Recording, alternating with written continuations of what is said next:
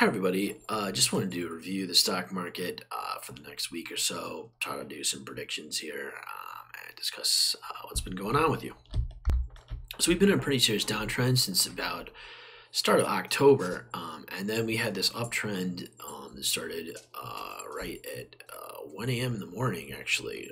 So it kind of came in here and just started to rise up, and it started by the following day. Looking positive too for 2 days straight. So interestingly, we have a kind of a mid-range here. I'll draw a cross, kind of a horizontal line here to show you where I'm talking about horizontal. So this horizontal yellow line shows about 36.90. So we've been kind of fluttering around that ever since the 3rd of October. So there's been some highs and maybe a little more lows. And we're kind of heading down into a lower section here. So we didn't quite make the new highs here on the 18th. So that kind of, if you look back to the 5th, you can see we didn't quite make it to that new level. And you can see MACD shows us kind of going lower here as well. So the earning reports this week don't look too bad already. You can see Tesla is positive, Johnson & Johnson, Procter & Gamble. Many of the largest ones look pretty good, and you can see all the way Netflix looking pretty good, and so on. So there's quite a number of companies here in the top market cap, in the billions that look quite positive. So even with those positive earnings, you can see Tesla here down about 6% for the week. And you can also see the Charles Schwab Corporation down almost 8% for the week, and so on. You do see the banks up here doing pretty good. Bank of America and JP Morgan, Oracle doing pretty good as well. And even Microsoft doing slightly positive for the week. And Apple slightly positive as well. So some pretty good news in this range, but Tesla looking pretty bad here. Taiwan Semiconductor looking pretty bad, and Thermo Fisher, some Union Pacific, and then way down here, Abbott Laboratories. And you can see here, in terms of larger companies, number of US dollars average traded, Apple way up here, slightly down. NVIDIA looking like it's doing slightly positive. Amazon slightly positive. Microsoft slightly negative, Netflix slightly negative for the week, and AMD up here slightly positive. And some good news here for IBM, AT&T, and Lam Research. Oracle looks pretty good. American Airlines, AA doing good. CRM, Salesforce. You can see a couple others here. So there are really some interesting moves here happening. You can see that we went through a major downturn up until about June. And then there was an upturn here and then another downturn that was even worse than the upturn. So we're kind of still at that. We're kind of at a point where we've kind of decided, is this going to continue to be another downturn? We had a little bit of an upturn, you can see in recent weeks, but this downturn sure took us pretty far down on the market. So the money has really been flowing out of the market since about 8/16. You can see quite far down here. So in terms of weekly volume, you can see we've kind of entered into a negative weekly pattern here for negative volume. So, and here's the overall map for the week, just showing you what's been going on. It looks like in general, a lot of the software companies have been doing okay, with the exception of a little bit of the semiconductors there. And some of the capital markets have actually been doing not so good. Asset management, you can see, and then medical devices kind of having a little bit, diagnostic having some trouble as well. So a number of sectors doing okay, but a number of sectors doing not so good. So about an even week overall. So you can see here, this yellow line we were drawing in all the earlier charts moves up slightly, maybe to 3,700 level for the daily chart. So you can see here we've kind of come down quite a bit for the day, and then into the next day we're even kind of dropping as futures move forward. So you can see we've kind of dropped here a little bit at the end of the day. So when you look at the last 5 days, 4 or 5 days here, you can see, going into Monday, we were we're kind of in an upward swing. And then Tuesday was kind of this downward day, with also a little bit of an upward section, but then there's a downward section at night. And then Wednesday was pretty choppy, but also down. And then we had a little bit of an up phase today, followed by pretty significant downward phase. So this took us quite a bit, this took us pretty high here, but then we ended going so much lower than even the average here that we see on the yellow line of 3690. So we're actually just slightly below 3700, and this could continue down a little bit. It's hard to say when you look at the 15-minute chart. You can kind of see some changes as we look at 60-minute chart. Let's look at the 4-hour chart to see if we see any changes here. So in general, on the 4-hour chart, we're still looking pretty negative on the MACD. So overnight, that's looking not so great. And you can see some positive activity on the daily activity, but we're still in the negative land for MACD here. And you can see on the 4-hour chart that if you divide the day into two halves, the start of the day was actually a little bit more positive than the second half of the day. So there was some upward signs here, but yet we're still kind of going lower here, perhaps because of what happened here on Wednesday. So Wednesday looked pretty negative all throughout the day. And that negativity really started on Tuesday. You can see that this downward leg here was starting in the start of the morning here, followed by a pretty positive leg, but didn't quite make it back to the tie here. So that was kind of an interesting day for trading. So my analysis for the week ends with a little bit of a negative view here, just because the MACD doesn't look so great here. You can see that we do have some positive volume here still left, kind of lingering, but basically the volume was pretty negative basically on Wednesday and Tuesday. When you look at the volume overall, you can see the volume was slightly more negative here, and you can see the force vectors. It doesn't show up as clearly.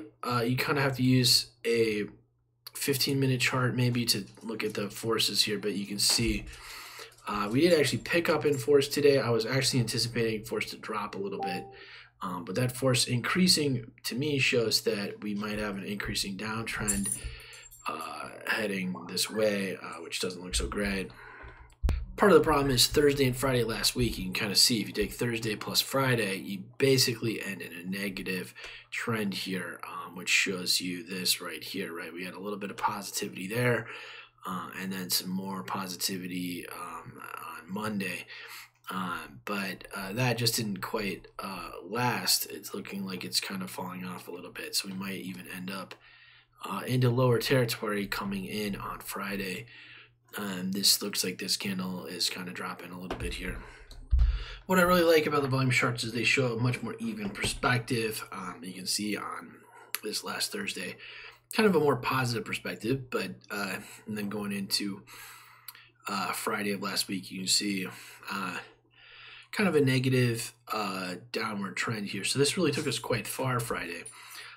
Now we actually are starting this Friday kind of at a similar level as last Friday. So this kind of dropped quite significantly, and that could drop, let me measure this in terms of percentage points, but we could expect potentially a 1.9% drop in the market for Friday, for tomorrow.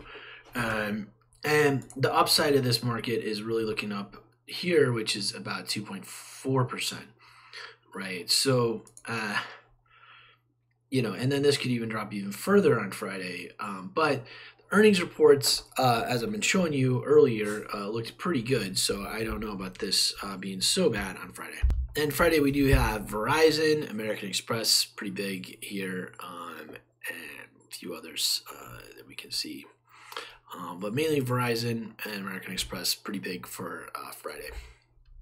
Since Apple here and Nvidia are pretty much the two biggest players in the market right now in terms of volume, let's take a look at them really quick. So you can see Apple's actually been doing quite good this past week, and even last week was doing pretty good, despite the market a little bit down today. into this new extended hours, but you can see that this is kind of dropping off a little bit. The wicks here are kind of dropping, and you can see on the MACD also it's kind of dropping there. And on the force index, we do see some more force kind of coming in here with a little bit of a drop off in recent days, but you can see that this was quite negative force for a while here, and we kind of accelerated into that, and then we kind of accelerated maybe into a positive force. So Apple's showing kind of a positive trend here, which is interesting. Let's look at NVIDIA really quick, NVDA, and do the same kind of analysis.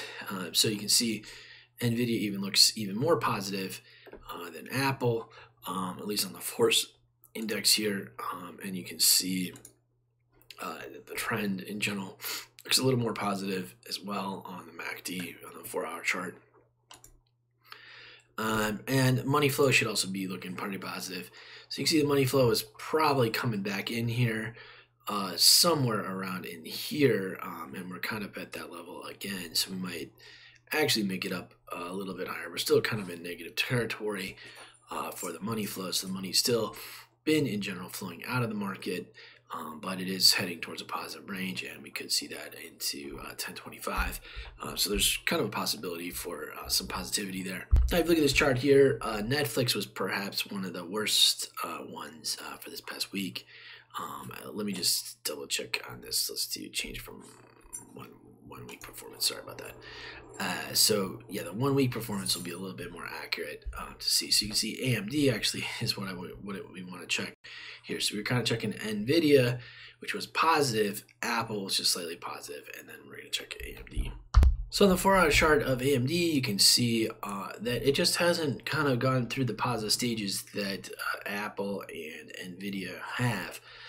It's kind of getting more of a range down in this lower level of around $58 per share. You can see money flow also looks like it's kind of been tapering off a little bit, kind of peaked almost on the money flow right here. Tried to regain that, tried to regain some of that back into here, but didn't even get it close to the price level. So you can see that this money flow level is kind of pretty important right here as its own level of support or resistance, whichever way you look at it.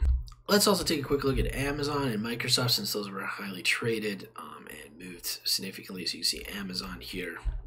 So Amazon actually looking quite positive, at least in the last couple days. You can see they did a pretty big move here on the 18th, and then kind of fell off a little bit ever since that. So looks like, you know, trying to challenge the price level of up in here of 134 seems a little bit optimistic to me to make it up there, but there was a challenge to that. Didn't quite.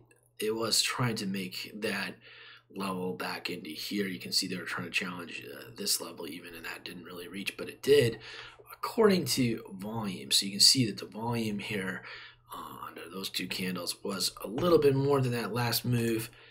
So this move here actually had higher volume slightly than that move. So there was it, and then there's followed by other positive candles in here. So that made for the money flow to be slightly higher on this move than that move. So you can see there that was a little bit higher on the money flow. And then the MACD kind of getting into positive land here again. Was quite negative throughout most of this, and it didn't really even make it that positive. You can see that this last move wasn't quite as strong as this last move here. At least it shows up on the MACD as well. So these moves getting not as much, each positive move kind of getting less and less, meaning there could be another downtrend here for Amazon. Now let's look at Microsoft here. They're also pretty big. You can see in terms of the x-axis here, their U.S. volume being quite large, market capitalization $1.8 trillion. So good news for Microsoft is that this last move that we had on the start of October was a pretty strong move, stronger than this last move. So that was good. However, this move was not as strong as this last move. However, it was stronger than this move. So This move here was just so low that it didn't really count as a higher move. So this one kind of pasted out a little bit, just a tiny bit. You can see some positive trend of volume kind of coming in here. There was quite negative volume here, and it just kind of accelerated into positive volume, peaking right around there, and then some negative volume again. So this negative volume didn't quite make it to the level that we saw back in here with price, and then quite a positive move. So maybe that's one reason why this made it up pretty high again. So you can see the positive move in volume being pretty good, positive there. Now on the force index, we got a pretty positive move here followed by a very negative move, one of the more negative moves. So this really was a pretty bad downtrend for Microsoft in this range starting in about the first week of October, second week of October. So you can see there, on the 7th all the way to the 12th, not looking so good. And then for some reason, a pretty volatile day, slightly positive, but actually the candle came out positive there. So we are heading into earnings season. That'll be very interesting to see this last earnings report of the year. That will probably be very interesting. So both Meta and Google being slightly up, positive here. Exxon, Chevron, some other ones, Lam Research, IBM. Those are all would be worthwhile checking. I'm going to just check Google really quick here for a final check. We'll just look at Google here. Oops, Google, there we go. And you can see some more positive changes here, looking pretty good on the positive side, but then kind of dropping off in recent days. So I don't know where that's going right now. We can check the MACD. MACD shows this being slightly lower, even though we got a higher high. It just wasn't quite making it up to the next level, and as a result, I think it's going to maybe drop. But we have had quite a turnaround in the MACD. You can see from this level here, we were quite negative, and this was pretty negative days, quite a number of days, pretty negative. So that's about all I have for right now. At least on the 4-hour chart for the SPY, you can see we're still in positive territory. Moving average is negative, so this is still predominantly a negative downtrend. But in recent days here, particularly around the 17th here, you can see that that was a pretty positive week. So we still saw some negative stuff, at least in the last 4 days here. And then that could even bring us down further, but we'll probably oscillate in this range for a little while because we see that this is kind of a level of support and resistance on the charts. Anyway, I hope you enjoyed this study. Let me know if you got any questions or comments. I'd be glad to talk with you more in detail. Thank you.